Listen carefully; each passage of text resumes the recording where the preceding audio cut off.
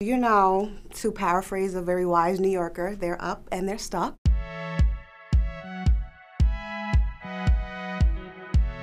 Welcome back to Style Trial, the series where we test out celebrity brands and trends. I'm Page 6 style editor Alana, and today we're pushing things to the next level. Our brave Page 6 staffers have tested out Skims shapewear, swimwear, and even bras before, but today it's all about the new Ultimate Push-Up Bra.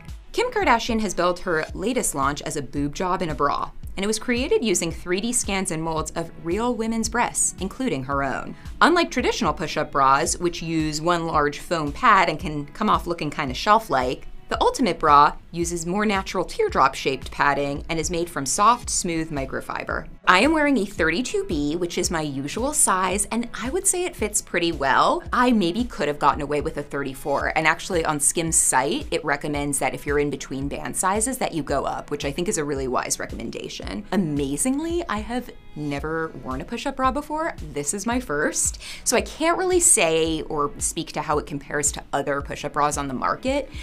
What I will say is that it's pretty comfortable. I was kind of expecting, I didn't really know what to expect, but I was envisioning more of like an auga effect, like super dramatic in your face, kind of maybe cheesy a little, which is why I've shied away from push-up bras in the past.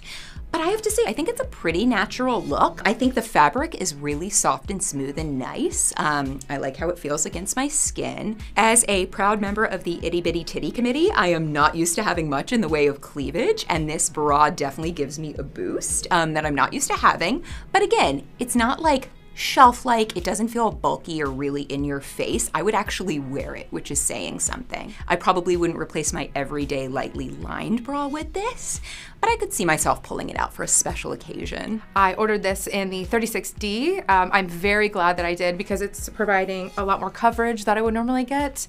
The band size fits really well. If I would have gone down a size, my usual 34, I think it would have been giving spillage. I don't think that I would have enjoyed it as much, but I love the way that it fits. I'm not pouring out of it. I love the material that Skims uses. It's super buttery soft. It doesn't feel like it's gonna cling to anything that I wear.